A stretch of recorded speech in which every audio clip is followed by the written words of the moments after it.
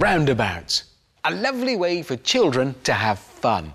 Wrong. It's the perfect apparatus to study the relationship between circular motion, momentum and human strength, with some bumps and bruises along the way.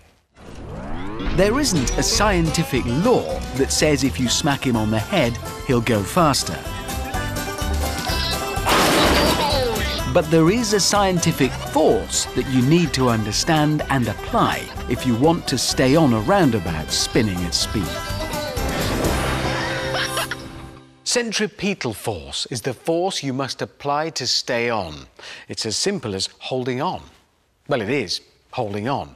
But holding on to a roundabout isn't always simple. The closer you are to the centre of the roundabout, the less centripetal force is needed to cling on. The further you go from the centre, the harder it is to hold on, because the roundabout spins faster on the outside. To make matters worse, if you double the spin speed, you need 4 times the strength to cling on. Remember, if you're hanging onto a roundabout at the edge, it doesn't take much of a spin speed to produce the same G-force you'd experience hanging from the ceiling.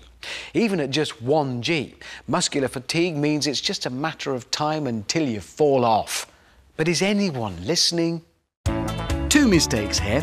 This chap's forgotten that the roundabout spins fastest on the outside. He's also in a dustbin. He's got it now, a central position, easier to hold on. But the dustbin thing is still an issue. You can turn a roundabout upside down and make it higher.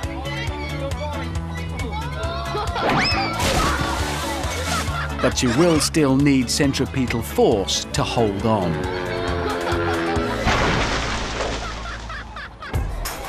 What was it we said about doubling spin speed?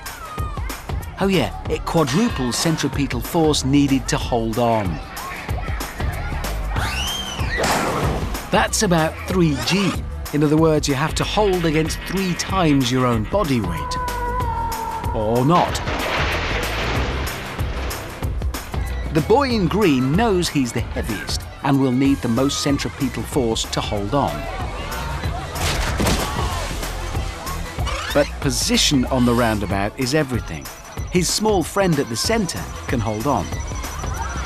At its rim, this roundabout spins at about 2G, meaning most people can't hold on. As he's just found out.